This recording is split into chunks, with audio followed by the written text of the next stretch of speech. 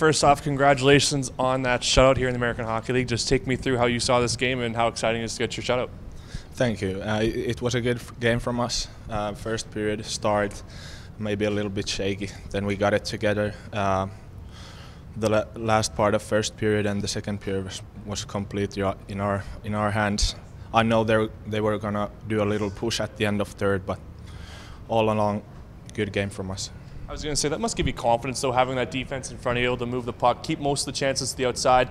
I mean, that end of the third period got a little hectic at times, but does that help you give you, I guess, a little bit of confidence in that, having defensemen like that are able to keep those grade A chances to the outside? Yeah, there was definitely a couple bounces today, and the D's got it from behind me a couple of times. So we got a little bit lucky, but you have to earn it.